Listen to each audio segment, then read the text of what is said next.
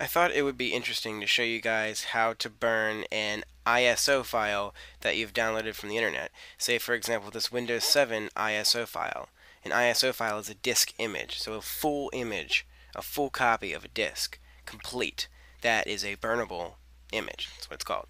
So after you put your DVD-R in, that we're going to be using for this, it's going to give you a pop-up like this. It says you've inserted a blank DVD. Go ahead and choose Open with Disk Utility and hit OK.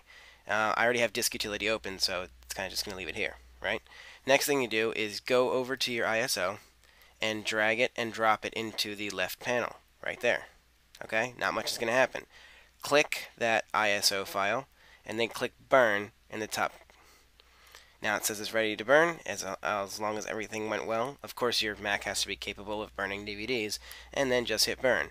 And now it will make an exact ISO copy of that particular disk. So this Windows 7 ISO is going to be exactly the same as if I had went on October 22nd and bought Windows 7.